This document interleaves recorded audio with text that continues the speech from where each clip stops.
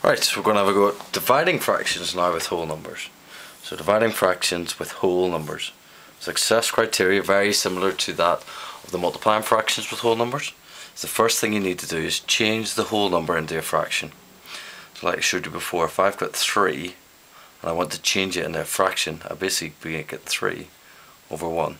If I had 146 and I wanted to change it into a whole number, I'd have 146 over 1. If I had 2 as a number, whole number, and I want to change it into a fraction, it'd be 2 over 1.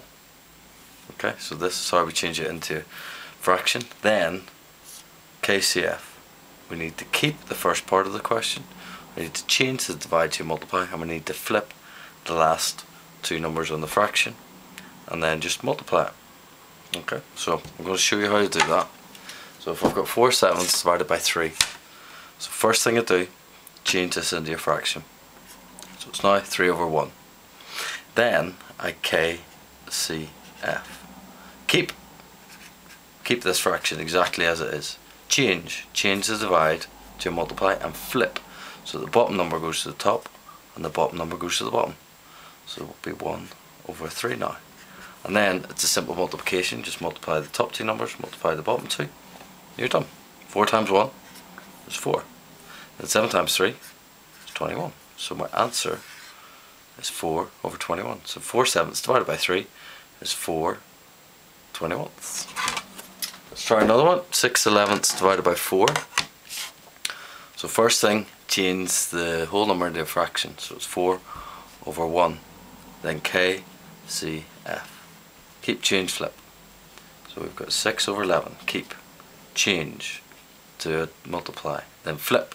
So the 1 goes to the top, the 4 goes to the bottom. So it's 1 over 4. And then multiply the top 2 numbers, multiply the bottom. So 6 times 1 is 6. 11 times 4, 44. So it's 6 over 44. Done. Final one for you to have a go at. We've got 2/3 divided by 8. Okay. So remember, change this into a fraction, KCF, and then multiply it. So if you want to have a go, I'm going to go through the answer in 3 seconds. Pause this if you want to. So 3, 2, 1. Right. So change this into a fraction first. So it's 8 over 1. Then all we do is KCF. Keep, change, flip. So keep 2/3. Change to multiply. Flip. The 1 goes at the top now and the 8 goes at the bottom. Then we multiply. 2 times 1, 2. 3 times 8 equals 24. So my answer is 2/24. That's it.